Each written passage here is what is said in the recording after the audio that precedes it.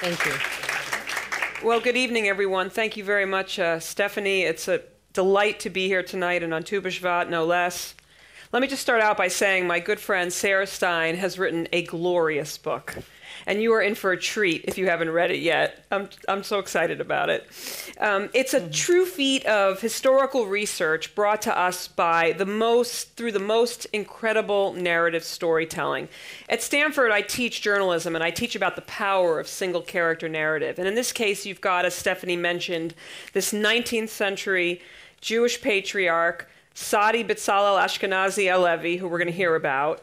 He's a character. And then you have another character, which is his entire family through the generations, right? That you can really focus on. And then it's also the character of Salonica's Jewry, a place that doesn't really exist anymore. And Sarah's going to talk to us about that. And so what we study in journalism is people really can't focus on more than just one. Even when you cover, like, there's 70,000 people died in an earthquake or whatever, these numbers mean nothing. But when you have this single character, it makes it all the more compelling. And so the story of the Levy family is a microcosm of this incredible Salonica community. From the turn of the century, as we'll hear, really, was where you really start in the mid-19th century, actually, under the Ottoman rule, through the transition to the Greek Christian rule, which we'll learn about, through the Nazi genocide, and now into the present, as they're dispersed around the globe. And as a journalist, I want to say I appreciated so much Sarah's process, and I want to talk about that tonight as well, how she took these documents, disregarded in some cases in dusty suitcases, right, in South Africa and in file cabinets in Rio. And if she hadn't done this, we wouldn't have this story, right? And then it made me think, how many more families are like this that have these dusty papers, that we're going to need more Sarah Steins to go out and get them. And what's going to happen now that we're all emailing? Who's going to write the history of our families, the Sarah Stein of 100 years from now? What archives are they going to find? So I want to talk about all of this. And so the way this is going to work is I'm going to be in conversation with Sarah for about 50 minutes, and she's going to delight us with some very short excerpts throughout our talk from the book to give you a flavor of it.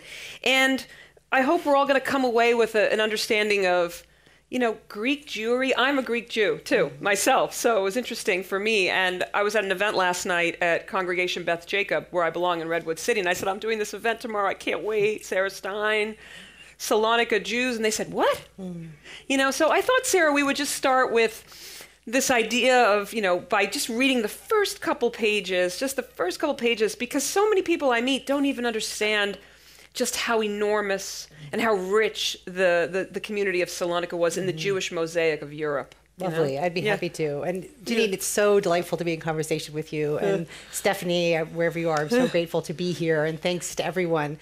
I thought it would be nice to begin with a really short page or so from the beginning of the book to help lay the stage. And then we can proceed to dive in deeper. So this is the beginning of the book in a chapter called Writers. This is the story of a single Sephardic family whose roots connect them to a place and community that no longer exist. The place was the port city of Ottoman Salonica, present-day Thessaloniki, Greece, one of the few cities in modern Europe ever to claim a Jewish majority. The community was made up mostly of Ladino or Judeo-Spanish speaking Jews, Sephardic families who trace their ancestry back to Sepharad, medieval Iberia, from which they were expelled in the 1490s, but who for the next 5 centuries called the Ottoman Empire, southeastern Europe, and Salonica home. Today, the papers of the Levy family are spread across 9 countries and 3 continents. The single largest collection, the papers of Leon Levy, is kept by his 4 grandchildren in a private vault in Rio de Janeiro. It consists of nearly 5,000 handwritten and typed letters, telegrams, photographs, legal and medical documents, and miscellany, address books, expired passports, and more. By far the largest private archive I have encountered as a professional historian and near-obsessive document hunter.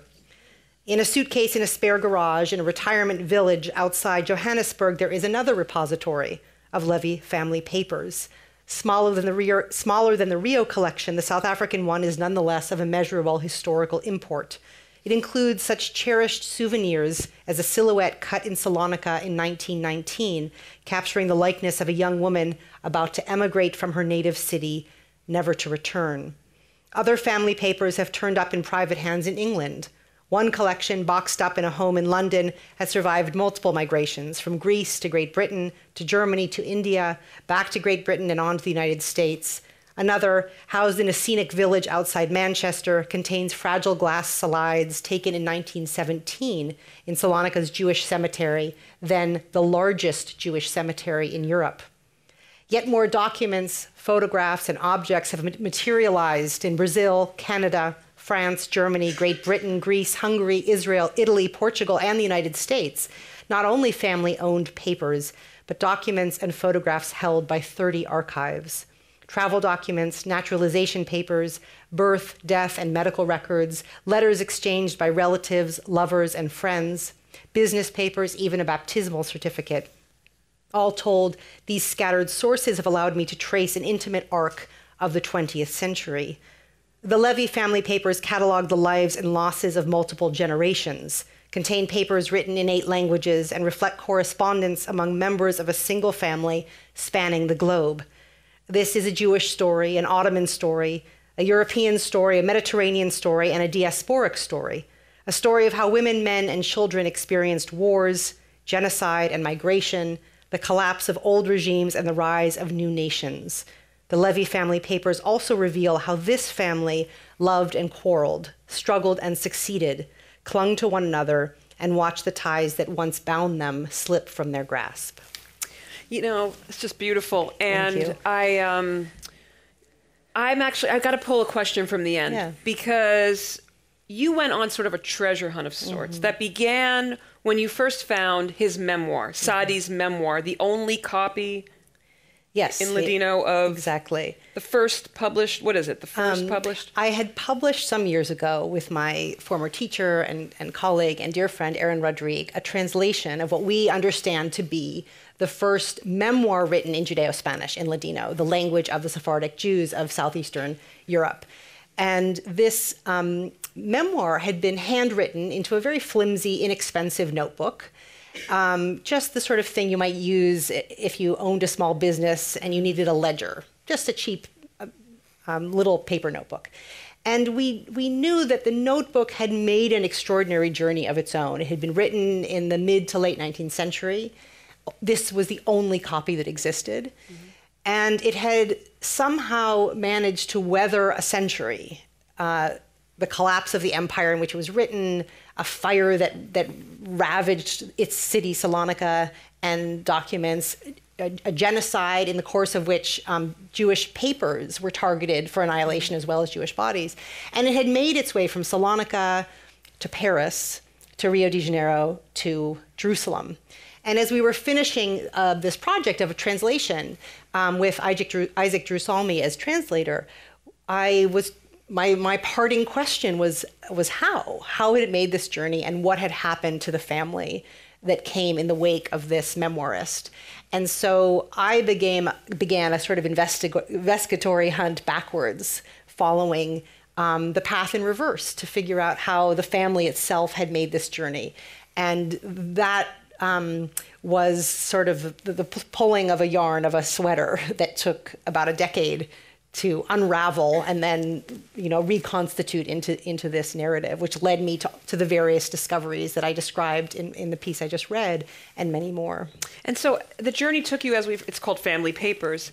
What was it like to be reading, sometimes very often, intimate letters? I mean, any historian, I guess, confronts this, right? I mean, did you ever feel, wow, I'm not sure if I should, invasive, or this was never meant to be a best-selling, award-winning book? Did you ever feel any conflict about that? Well, reading historical documents is for my friends and colleagues and former students who are here in the room will know, it's a strange mixture of tedium and euphoria. Most of the time, we will all admit to you, it's terribly tedious and things are hard to read. You mentioned that in the book too. Yeah, right? they're falling apart. They're dusty. It's difficult. It's hard on the eyes. You're trying to identify names and places. You're trying to string together clues. You can spend hours or days or weeks reading and not feeling like you're discovering anything. But slowly, sometimes the euphoria comes in flashes. You read something beautiful, you read something revelatory, you read something terrible. But a lot of the euphoria comes with that slow process of piecing clues together that only happens with the accrual of different papers, different voices, different collections, different perspectives that allow you to understand how people are related, or you might understand one event from multiple vantage points. And so there is a sense that daily tedium, you hope, you have to have faith, leads you towards this process of a greater revelation that will only unfold with time, and of course has to be paired. I always think that reading more doesn't necessarily produce a story. You then have to enter storytelling mode, yes. which is your profession, and find out too, how to tell a story. Right. Because a good work of history isn't a collection of facts at all. It is the building of a narrative arc. It is the development of character. It is thinking about drama, in life's drama. And so even after all of that, those layers of reading are finished, and the eye strain and the back breaking and the inhalation of dust, et cetera, and so on, you still have to make that narrative journey as a writer. Let's talk now about Salonica itself. Yeah. And because I don't know, probably different levels of knowledge in the audience. But as Sarah mentioned, I guess around the turn of the century, like pre-World War I, 50% of Salonica is Jewish. Is there any other city like that in history? I mean, that's... There are Jewish centers, especially of the Mediterranean and Middle East, that had majority or near majority Jewish populations. Probably some places that would shock people in the room, Essaouira, Morocco, Oran, Algeria, Salonica. There are other Jewish centers of the modern world whose numbers were far larger. Warsaw, 3 million. Now, it's perhaps easier to remember the sense of scale, the Warsaw. But these places that were where you could walk the city streets and be more likely, at least in Salonica, more likely to hear a Jewish language than any other language.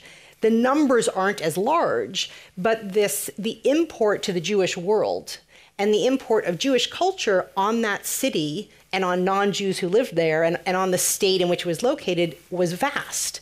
And so Salonica, in the 19th century, there are between 60 and 100,000 Jews living in Salonica, and they're about half of the city's residents, and their percentage will slowly decline with time. But this is a place with dozens and dozens of synagogues.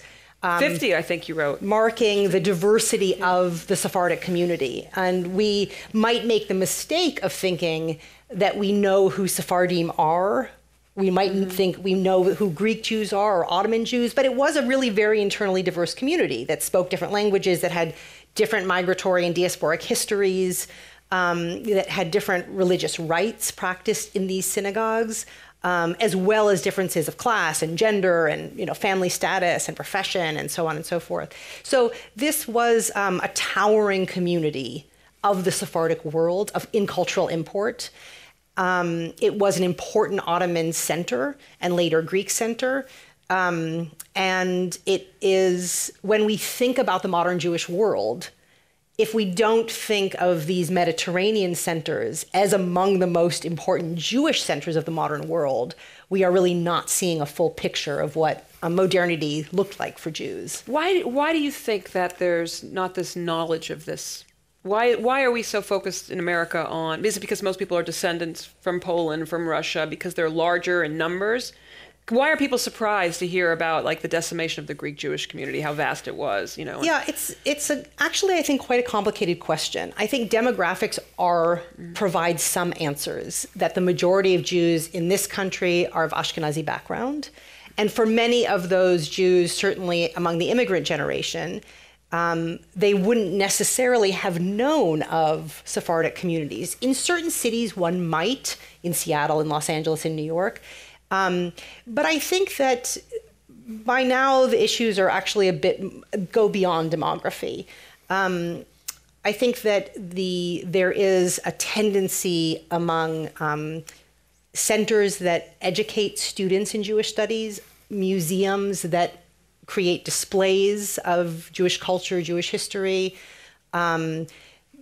mainstream Jewish publications that write about Jewish politics and Jewish culture. There is a tendency across these different facets of the modern Jewish world to privilege and present as the norm Ashkenazi Jewish stories. And I can think of a lot of books, academic and popular books, that tell the arc of an Ashkenazi Jewish family in the way that I was interested in telling the arc of a Sephardic Jewish family. But there really isn't any. There had been no such book for the Sephardic world. I can think of works of fiction. Mr. Mani might be an example of a work of fiction that seeks to do that task. You know, as an academic, I also see that in the university world, I'm sure this is true for people in the room who might think back to their own studies, might have children, grandchildren in studies. There are many places one can study, for example, Holocaust history, which is something that I teach at UCLA and have taught for 2 decades, where you would receive a syllabus, and looking through that syllabus, sitting through that class, you would never know that Sephardic Jews perished in the Holocaust, and not just perished, but that this community, Salonica, had among the very highest rates of annihilation of any community in all of Europe. Or one might not know, looking at that same syllabus, one might not know that North Africa was a crucial site of internment and race laws and spoliation of the Second World War.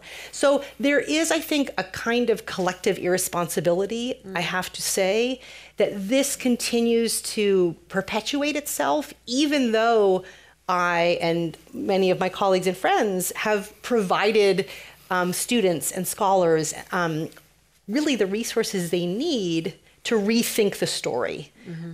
So this was my attempt to through a family history, to provide a story which I think is both really accessible because it is so essentially Jewish, but also is uniquely Sephardic, and to use that family to help provide, shine a light on the diversity of modern Jewish culture. And not only, I mean, I think it shines a light, it's a great way to learn the history of that time. And so for me, it was just so striking at the turn of the century as we're nearing World War I and we're nearing the collapse of the Ottoman Empire, this 400-year-old empire, that at that moment, the Jews in Salonica felt so safe and so happy and so well treated under the Ottoman Empire.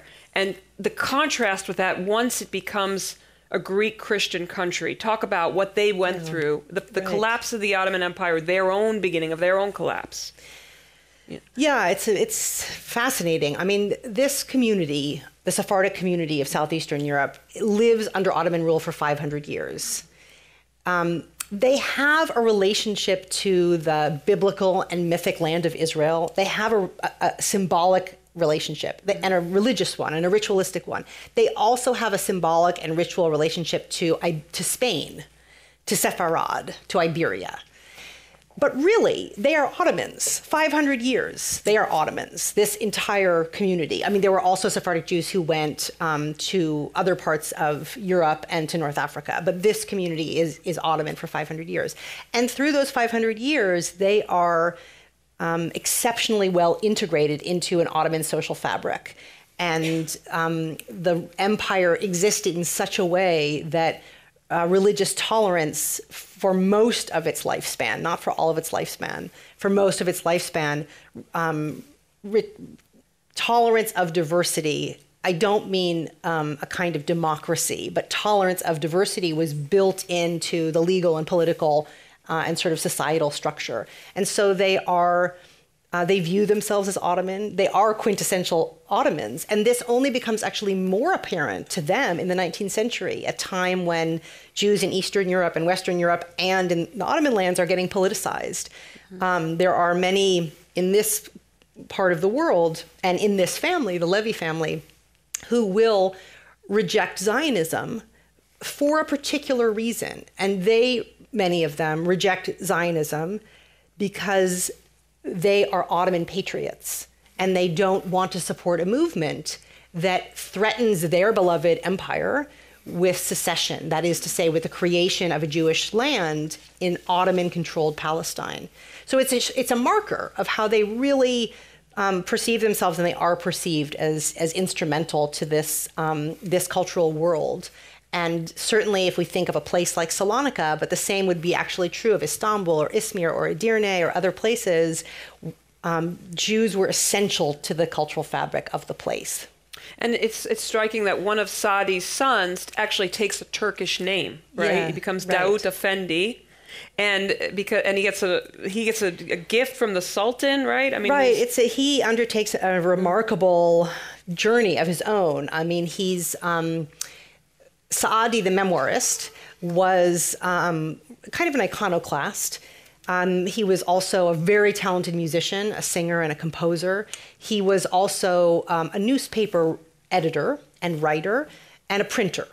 And he writes a memoir in large part because he has annoyed the rabbinical establishment of Salonica by airing in his newspapers political views that are unseemly to the rabbinical establishment. And he is excommunicated by the writ of cherem, by the Jewish writ of excommunication. It's quite a scene. It's quite a scene. Did you see Game of Thrones? How many people watch Game of Thrones? Pretty much when Game she's of running Thrones. through the, Right. What's her name is? Cersei? Being chased? It's often been compared to Game of Thrones. Oh, it has? No, never. No. Never.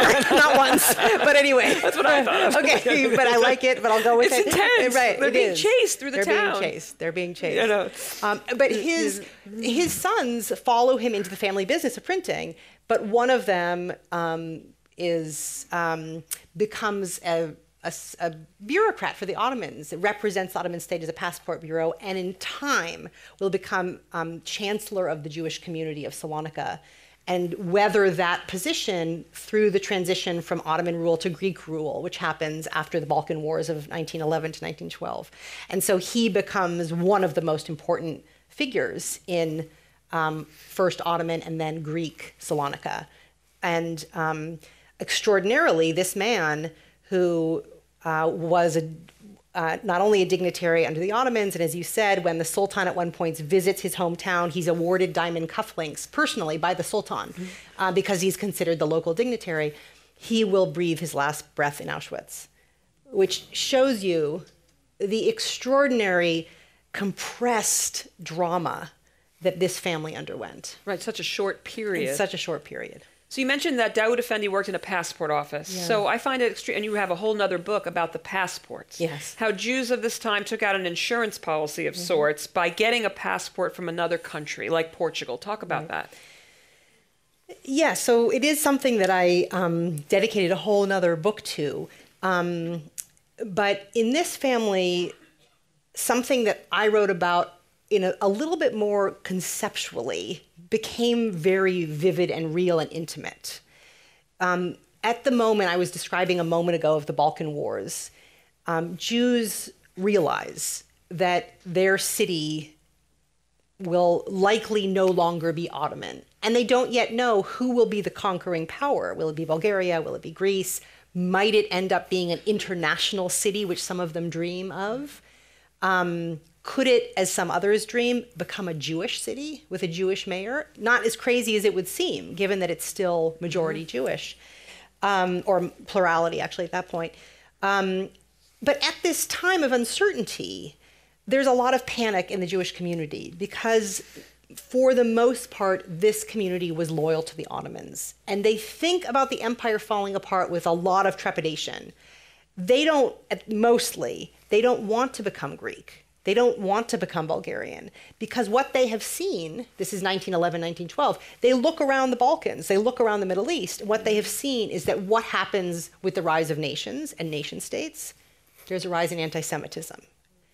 And what happens with the rise of nations and nation states want to homogenize their populations and tend to squeeze Jews out. Jews get the squeeze. So they're afraid. And history will prove their fear well-founded, because that is actually what happens. But at that moment of anxiety, they make different choices. They take agency over their lives. Some emigrate. That's one choice. Some stick it out, and become nationals of whatever state they reside in. Some of them will pursue this course and go to a consulate in their city and seek a foreign passport, Portuguese or Spanish or Austro-Hungarian or British or French. One question is why the states want to do this, but I'm going to leave that question aside. But the Jews want to do it because they think it can't hurt and it might help. Why does anyone do anything, right? It can't hurt and it might help. It might help get your son out of military service or get yourself out of military service. It might help get you out of taxes. It can serve a variety of purposes. And so this family includes family members who pursue this course in different directions. Some become Portuguese, some become French, et cetera, and so on. Those papers become definitive for the family members, and in some cases end up saving them from deportation at the hands of the Nazis during the Second World War. But even before that point, they can have the effect of shaping lives, of changing the course of your life, which is actually more than anyone ever could have realized at the time. Right. They didn't know that whether you have this passport and you're living in France is going to actually mean that you survive Exactly. like that deportation. It's Precisely. quite gripping when you get to it.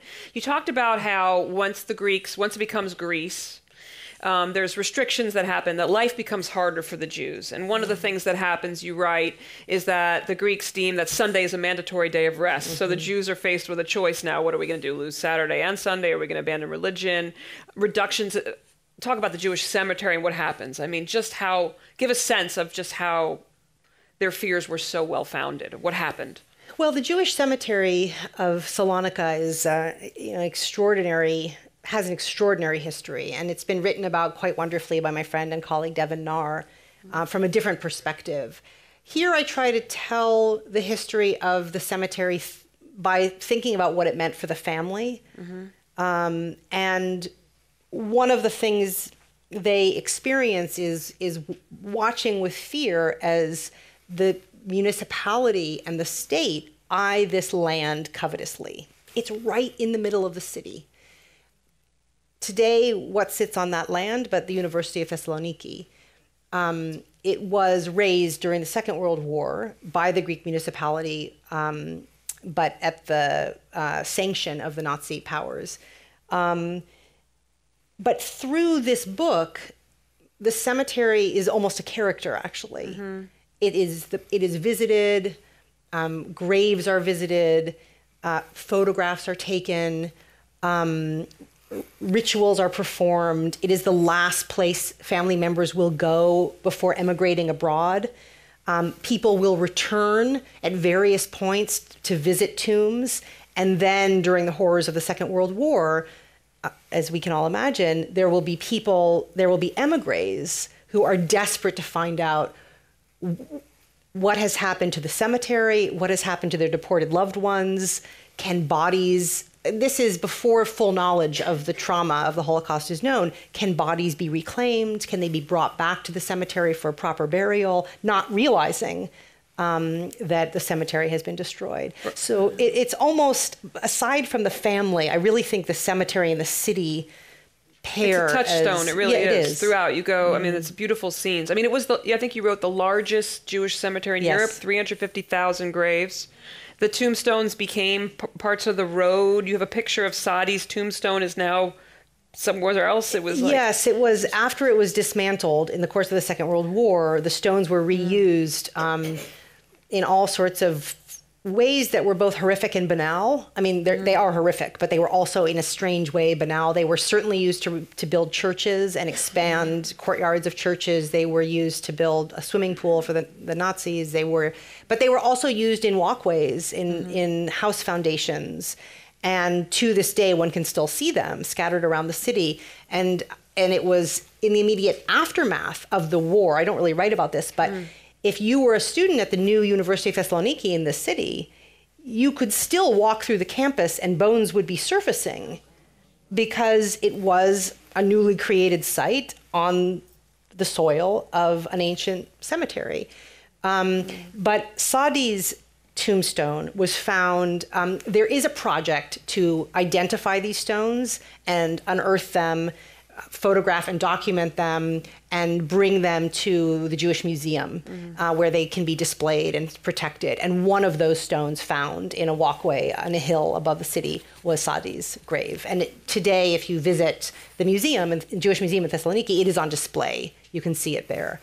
This actually happened in the course of my writing. Really? So it shows you how... it's very contemporary issue still. It is, and history sort of keeps unearthing itself in this dramatic place. You know, I mean, the cemetery story is like a long one. It took us a little past what was really the critical crisis for this community. So after the Balkan Wars, we got through 1912, 1913, and then 1917 happens. And I'm not talking about World War I. I'm talking about a massive fire that engulfs the entire city. Could you read to us a little bit on, I think it's just about this fire to give people a sense. I think it's on page 69 where this fire erupts and how it, on top of everything else the Jewish community is dealing with, now this happens. Yeah, so this is in a chapter called Esther, and I will explain that there is a compressed period of time of such drama for the community. The First World War, during which Salonica is a site of Allied encampment and also a site of massive refugees coming through and being stationed there. That has followed on the heels of the Balkan Wars and the changing political landscape of the city and region. And then in 1917, when the First World War is still raging, there is a fire. And that's what this chapter, Esther, describes. And I'll read a page or so, 2 pages from this. 1 month after Greece entered the First World War on the side of the Allies, on a hot, windy August afternoon in 1917, the Salem family was enjoying a restful Sabbath in the delightful suburb of Salonica, where Fortune and Asher, the parents of Esther, had settled some decades earlier. Las Campañas was known for its grand vistas, and the Salem home offered a generous view of Salonica's red tile roofs, the bay, and Mount Olympus beyond. On this particular August day, Esther's father's enjoyment of the view was marred by the sight of flames in the distance. He called the family to come quickly. "I went to look," wrote Esther in a letter to her brother Jacques, and indeed a large part of the city appeared to have fallen prey to the flames. After this, we couldn't stop watching the fire. We wanted to pull ourselves away, but as if magnetized, we were drawn to the small corner of the terrace on the water where we saw the whole city. Esther's brother Karsa arrived from town frantic. Newly renamed Venizelos Street, where the family business was located, had burned to the ground. "Oh, the images that I have seen," Karsa sobbed. "Children, women, all fleeing, and despite the horror, the city is calm. The exodus is happening in a mournful, heavy silence. A woman gave birth on the pavement. People surrounded her as she shrieked, 'I am broken. Papa, go and see what must be done.'" In a panic, Asher rushed out, taking the keys to his store and leaving his wife, Fortune, and the children at home. As the hours passed, Esther and her family watched Red Cross and British trucks race by. Among the fleeing masses, the so-called, the quote, parade of ghosts that Esther saw stumble by the home was a number of family members, including her cousin Eleanor, Daoud Effendi's daughter, and her husband and children. Eleanor's family and a good number of strangers took shelter with the Salems. The garden, courtyard, and house were quickly transformed into a makeshift refuge as closets were emptied to provide clean clothes and sheets for the victims. At last, Esther's father returned, quote, his eyes swollen in his sockets and very pale, his face pale as candle wax. Unable to save the family store, Asher managed to rescue only a handful of account books before fleeing to the smoky streets. Despite the chaos, he had located his father and mother-in-law, Daoud Effendi and Vida, and their son Emmanuel. As the night wore on, the flames spread. Even the sea was burning, dotted with blazing sailboats.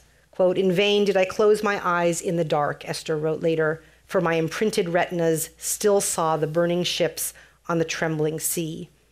Emanating from a neighborhood adjacent to the crowded port, known to Salonica's Jews as Agua Nueva, New Water, the fire wrought catastrophic damage in the city's historic Jewish quarter, in the commercial district, and in the port, where most of the city's Jews lived and worked. When the fire began, the movie theaters were packed, and an Italian marching band was performing in Liberty Square.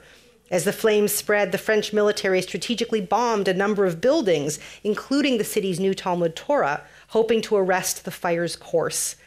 The efforts were futile. The fire only grew in intensity. ultimately raging for 30 hours and covering a square kilometer thick with urban life. 32 synagogues burned, along with 9 rabbinical libraries, 600 Torah scrolls, and 8 Jewish schools. Though no deaths were recorded, 50,000 Jews were left homeless, along with 10,000 Muslim residents of the city, and somewhere between 10,000 and 15,000 Christians. The damage was estimated at 1 billion French francs, 75% of which was Jewish-owned. The city, already transformed into a wartime refugee hub, became a smoldering landscape of displacement overnight. Do they know what caused what triggered it? It was said at the time that it was a kitchen fire. Yeah. So it wasn't an arson thing. I mean, given that it was 75% Jewish. It's not believed to be arson. Yeah, I was just curious. So they have this trauma. A lot of people leave after this, right? Mm-hmm. Some stay. The unfortunate ones, in a way, stay, right? Because they're going to end up being taken by the Nazis. So let's just jump ahead now to World War II. And many of the Greek Jewish community had gone to Paris, right? And so you talk about the deportation in November 1942 of Greek Jews in Paris, many of whom were from Salonica. The Nazis actually decided to round up this particular Greek population in Paris, right? Yes, it's an amazing story. And I should say first that there are many who emigrate after the fire. But those who stay, I don't think we can say that they were foolish. You know, historians' hindsight is 20/20, but no one can see the future. Unfortunate. They did, it is true, enter a period of poverty and hardship and a restriction of options. And yet I think none could imagine that in a generation their community would be decimated. So the Levy family has emigres in various places. There is a branch in Manchester. There is, as I mentioned, a branch in Rio. The biggest branch is in Paris. And these Jews in this family and many other Sephardic Jews went to Paris for a set of reasons, partly because many had acquired fluency in French, because they were educated in schools of a Franco-Jewish philanthropy that was known as the Alliance Israélite Universelle. So they arrived with a near native mastery of French. But they also went because this was a place of opportunity and potential economic ascension. So there are many cousins in Paris and aunts and uncles in Paris. And as the deportations, well, I should say, as the Nazis and as the German army and the SS enters Paris, many residents, Jewish residents of Paris, flee. Especially if you are not native born, you understand that it is a vulnerable status to occupy. That is to say, to be a refugee or to be a recent immigrant without a network, without a fixed community, and especially if you're carrying a foreign passport, and especially all the more if you're carrying a foreign passport that will be an enemy to the state that occupies you. So many, many flee, including members of the family, but there are some who stay. And in November, as you say, there is a rigorous sweep by the SS working with the French police. And it's really important to emphasize that the French police take an active role in this, as they do through the deportations, to identify Jews of Salonican origin in the city and to round them up in the course of a single night, November 4th to 5th, and to send them to Drancy, which is a temporary internment camp on the outskirts of Paris. Some will be there hours, some will be there mere days, but from Drancy, they will be sent to Auschwitz. It happens that 2 members of this family are stopped at a way station on their way to the death camp.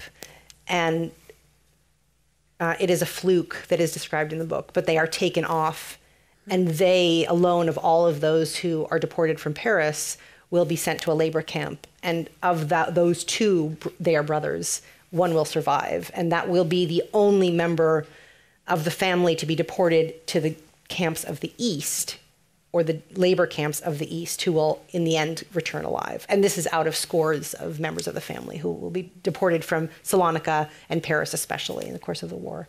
So I think you describe it as those are like around the 1,416 Greek Jews who were deported from Paris. But then we have the major deportations from Salonica during 1943, a couple-month period, Yes. it seems, right? Right. 48,533 Jews who were sent on an 8-day trip from Salonica to Auschwitz. I don't know if you want to read about that period at all, or it's, I think, on Sure. page 181. Thank This you. was trauma in the time, obviously. This is... Okay, so this is in a chapter called Eleanor. Eleanor, I mentioned earlier, she is the daughter of Daoud Effendi, who was the Ottoman passport official who became the head of the Jewish community of Salonica. Eleanor. The Nazis deported the extended Levy family from Salonica to Auschwitz in stages. The journey took roughly 6 days in freight cars jammed with more than 70 people each. Provisions, light, and air were all negligible. Prisoners wailed from sickness, pain, hunger, thirst, and fear. Some died en route, forcing the living to remain pressed against the dead for hours at a time. Eleanor's father, Daoud Effendi, made this terrifying journey in his 81st year. Quote, I followed your father until the last minute, that is to say, through the concentration camp, she means ghetto, of Salonica, wrote Julie Hassan Sarfati to her cousin Leon in a letter sent to Rio from post-war Greece. I'll continue to quote from her letter. The news that I heard from several survivors who left in the same convoy and were trapped in the same train to Poland is that your father and his brother-in-law died in the first week in the gas chamber since, because of their age, they could not be used for forced labor. Julie pressed other survivors for the precise dates of Daoud Effendi's death, but none could remember with certainty. Quote, life in camp was a veritable hell, she wrote, and deduced that after leaving Salonica in mid-April 1943, Leon's father must have died within the first 2 weeks of May. Eleanor's son, Solomon, quote, succumbed several months later after being used for experimental work, but he died a natural death, reported Julie. This could mean that Solomon was subjected to medical experiments, as were other Salonican deportees, or that he was inducted into the Sonderkommando, as were other Greek Jewish veterans of the Greek-Italian War. Quote, of the women in the family, no one has told me anything, Julie continued. It seems that their convoy had no survivors. With his sister, Dudun Molho, Daoud Effendi belonged to the oldest generation of the Levy family to perish in Auschwitz. His daughter Eleanor was murdered there too, as were her husband, Abram, and their 3 children, Allegra, Salomon, and Etty. The extended families of Abram and of Etty's husband, Joseph Menasseh, were also among the annihilated, as were Abram and Joseph themselves. The youngest in the family to be killed was Etty and Joseph's 4-year-old daughter, Lenora Menasseh, known to the family by her 2 pet names, Nora and Nimika. Eleanor's father, Daoud Effendi, was born in 1863, when Salonica was Ottoman, when his father Sadi could provoke the rabbinical establishment with the incendiary tools of a printing press and a violin. His great-granddaughter Lenora was born in 1939, the year the Second World War began.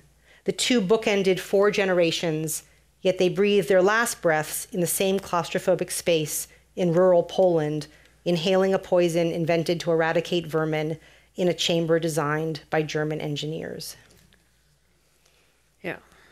So the woman who you mentioned, Julie Hasson, who writes the letter to Leon about Daoud Effendi, she survives. And she's one of what you call the Bergen-Belsen survivors. And I don't know how much you want to get into the story. Maybe we don't have a lot of time to talk about Vital. But she, the sister of a key character in the book. And talk about the very few who do come back and the ones who come from Bergen-Belsen versus the ones who survived Auschwitz and what happens there. Well, okay, so there is... in the broadest strokes, I guess, because the Vital story, I think, is... Yes, so as I describe in the book, I expected to find trauma when I reached the chapter of the Second World War, because with the rates of annihilation being as high as they were for this community, it was unimaginable that it would be avoided, of course. But there is an additional trauma that I discovered by reading not only family papers, actually mostly by reading other documents. And I don't want to reveal too much about this, and it's a painful story, but it is the story of a cousin who abetted the Nazi deportation of the Jews of Europe as a head of the Jewish police of Salonica, and after the war is tried and ultimately executed for complicity with the Nazis during the war. His name is Vital, and his sister is Julie. Most of the Jews of Salonica are deported to Auschwitz. A very small number, family members of the Jewish police, and also Jews who held Spanish and Portuguese passports from precisely that legal twist I talked about earlier, they are not deported to Auschwitz for the most part. They are sent to Bergen-Belsen, and their rates of survival are higher. After the war, Salonica is just in shambles. Greece in general, and Salonica in particular, has been decimated by poverty, by the violence. Those who return, which is a very, very small fraction of those who are deported, are, you can imagine, in a traumatized state and starving and ill and bereft of family and devoured by grief. But there are those who have survived in hiding. There are those who return from the death camps. There are those who return from labor camps. And there are those who return from Bergen-Belsen.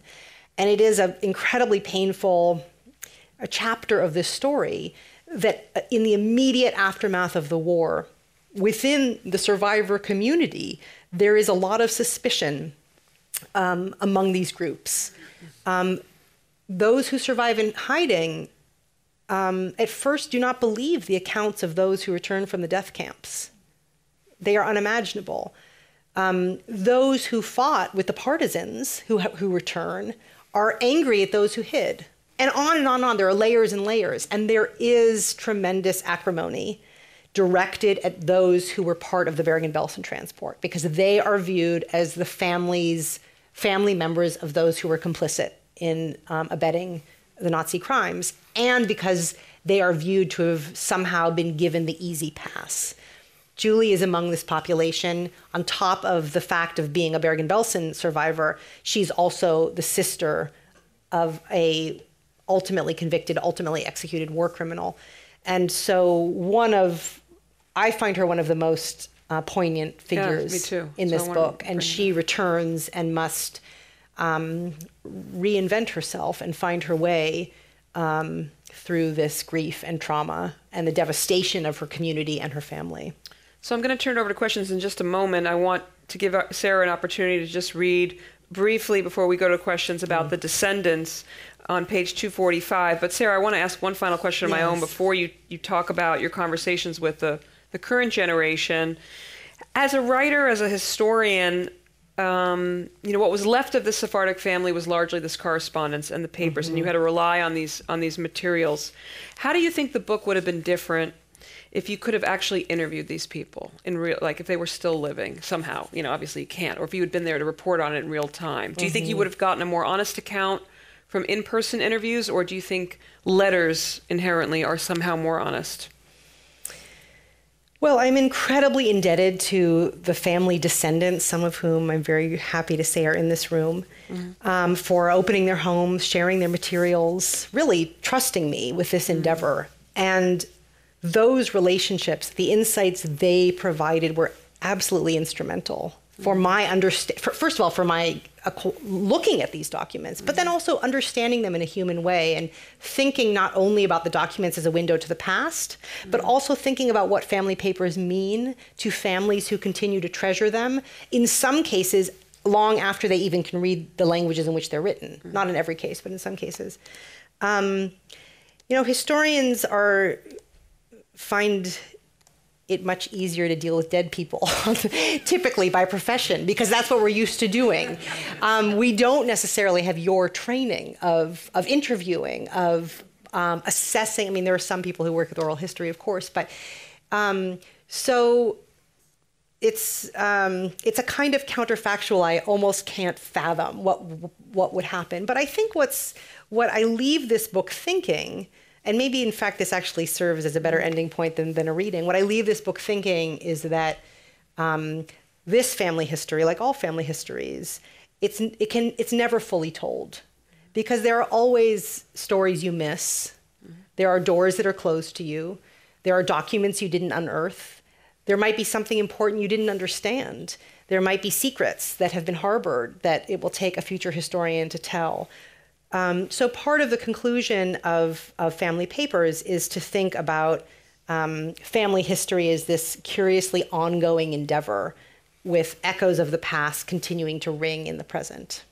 And will we have a more richer history because we have so much digitized now, or a less rich history because there's no longer, like I said in the beginning, the suitcases of papers? Yeah, it's something I also thought about a lot. I think today we generate a lot for future historians to look at. The poor future historians, the tweets, the Instagrams, the text, the WhatsApp text, the TikTok, God only knows. But I believe, after spending a lot of years inhabiting this family and inhabiting this family's letters, I believe that there is something we have lost along with the art of letter writing. There is something different to be found in a letter that is written over time, takes a long time to journey to its destination, sometimes doesn't reach it at all, that is labored over, that is edited, written over days, that is treasured when it arrives, that is preserved lovingly, sometimes with fear, but sometimes lovingly. And there's something in that art and the relationships it produces and the intimacies it produces, even the fighting that it could engender, there's something different about letters. And I think that the future historian will have a very different view of the way words connect people in our time than I was able to understand what papers meant to this family in their time. Okay, wonderful. So now we'll have time for a few questions. I think, Great. Stephanie, there's going to be a mic. So raise your hand if you'd like to ask a question and maybe identify yourself. Start over here. Stephanie's going to be calling on people. Okay. Forth. Oreid is over there. First question. Okay. You mentioned there was quite a bit of diversity in the Jewish community in Salonica. Can you give some examples of that, please? Sure. So there was a community of Jews that lived in this area before the exiles from Iberia arrived, known as Romaniot, Greek Jews. Janine's family, we think, is probably a member of that community. There were Sephardic Jews who came from what is now Spain and Portugal, then medieval Iberia. There were Ashkenazi Jews, including Jews from Italy. There was a distinct community of Jews who were Sephardic and also were Italian, but particularly identified with the city of Livorno, who continued to be called Livornese Jews or by other names. Then there were mixtures of communities. I'm not even giving you the full list, but there were travelers and there were merchants and there were consular agents, and including all Jews. So this was really an entrepot, a place through which people came and went. And of those who settled there were so many synagogues, partly because there were so many sub-Jewish communities who wanted to practice with a community and according to their own right. So over time, the Salonican Jewish community came to be understood as Sephardic, but it really wasn't homogeneous. It really wasn't ever only or essentially Sephardic. It was always internally diverse, as was this family too, which included disparate strands that came together to produce a family that really towered over the world of Judeo-Spanish letters, but whose history was actually internally diverse. Next question on your left. Okay. Hi, my family name is Baruch and Kochemiro. We are Romaniot Jews on my father's side. And I am told that at one point my grandfather's family lived in Saloniki. And so I was, before you made that comment, I was going to ask you about what you might have learned as far as the interactions between those two groups. My grandmother, who we called Nona, used to talk about, they're from Yanina, my grandmother's side. My grandmother too. well, I have to There was speak. Naphtali. We'll talk about it later, yeah. Yeah, I know the Naftali's in the Bronx. Okay. Yeah, same. They all lived in the same buildings, you see, but in New York. But anyway, but just that she used to talk about the cultural differences between the Romaniot and the Sephardic Jews, and she used to say they called us hillybillies. So I'm just curious if you have any contact with that. Oh, and one last thing. I have with me a book called The Jews of Yanina, written by Ray Dalvin, who is my grandmother's cousin, and a reference list of that might be of interest from the Kahila Kadosha Museum and Synagogue in New York City. Thank you.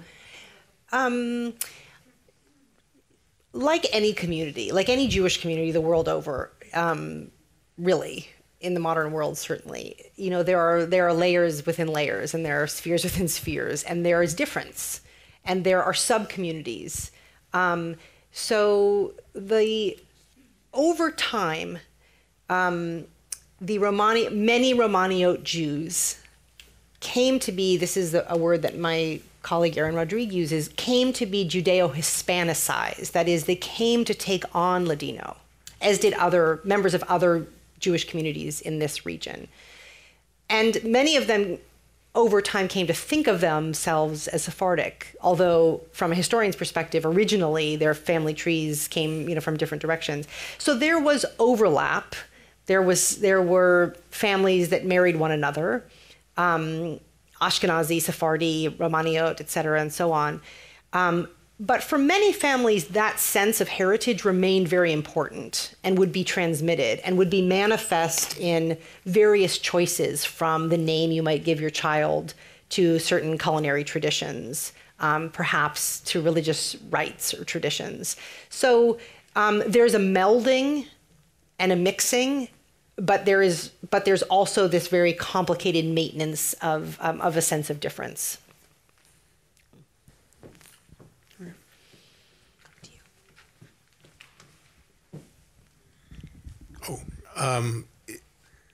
Throughout your book, it seems that the Levy family scattered in many, many places, but with a very narrow fragment in Israel.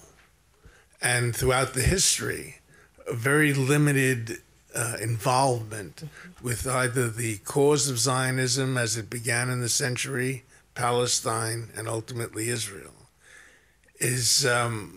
I wonder if you could comment, is that unique to the Levy family? Would you find that that's true generally through the Sephardi community? What are your comments on that? Yeah, it's a wonderful question. It's a really important question. So there were communities in the Sephardic cultural world who came to be staunch Zionists. And the best example is the Bulgarian Jewish community that has very high rates of survival during the Second World War, partly because of the protection of the Bulgarian state. And among that survivor community, this very high rate of survivors will mostly go to Palestine, or if they go after 48 to Israel. And among other communities, I would say there are individuals, there are families for whom Zionism was compelling and important after 1908, when censorship is lifted, a greater diversity of expression is allowed. So there are certainly families, including my own, who had, when the family emigrated from Southeastern Europe, one would go to Paris, one would go to New York, one would go to Jerusalem, for example. That was true of my family. This family was a little bit different. There were some kind of shoestring relations who went to Palestine or later to Israel, but mostly they did not. And I've thought a lot about why they didn't. And it's very hard to know why people don't make the choices that they don't pursue. It's extremely hard to document that. But what I can say is that debates about Zionism and debates about the validity of the state of Israel, as you know from the book, run through the family, dating back to the first years of the 20th century, when they were already debating the value of Zionism in the Ladino and French press of Salonica. And they continue to have that debate publicly and with each other over and over again through the years. And after 1948, when the state is indeed declared, there are two family members who are arguing. Is Zionism good for the Jews? Is the state good for the Jews? And they have differing opinions, which I think can be explained by various reasons why they do have various opinions. But it is possible. I can hypothesize why. I can't say for sure it is true, but I can hypothesize that for this family, because they were editors and writers and very proud citizens of the Ottoman world, they held on to an older tradition of thinking that there was a risk that Zionism expressed disloyalty to the empire. Now, obviously, this ceases to be true after the empire doesn't exist anymore.